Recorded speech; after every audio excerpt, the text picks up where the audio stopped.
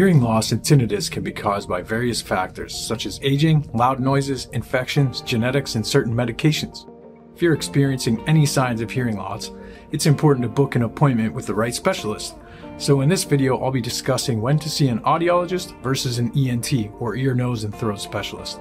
Hi, I'm Dr. Ryan Hill, audiologist and owner of the Hill Hear Better Clinic in Cincinnati, Ohio, and Batesville, Indiana. If you like our videos, please like and subscribe to our YouTube channel by clicking the thumbs up and the subscribe button below.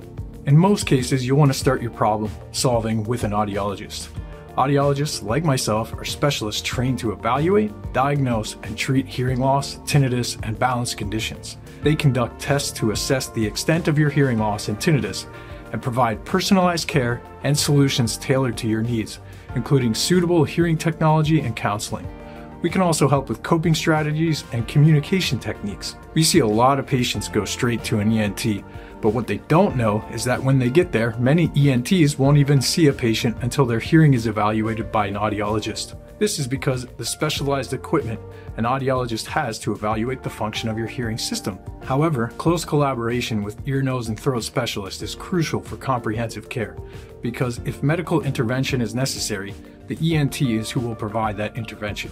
We usually recommend if there is any pain, dizziness, drainage, or pulsatile tinnitus that's in the pattern of your heartbeat, you go straight to an ENT.